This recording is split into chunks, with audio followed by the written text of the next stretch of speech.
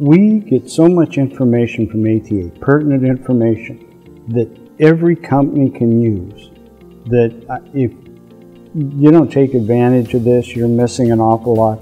And it's not just the big carrier, it's even more important for the small carrier to be here because of the information we get, and we get it in a timely fashion. A lot of times we know what's happening before the media prints it. So, no, it's important to be here.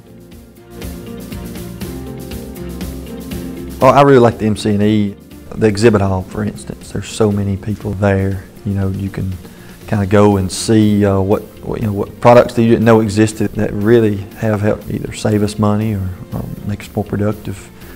Kind of going around, that's really beneficial.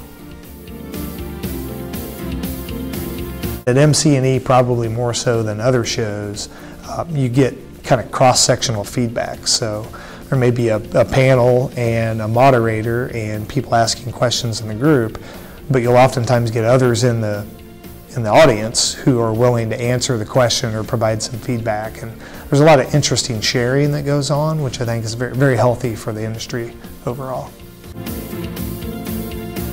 Really enjoy the policy work.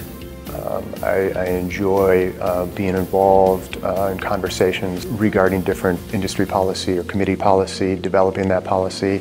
It's good, meaty stuff. That's a break from my everyday life. I would also say industry trends and a good, solid economic update is really helpful.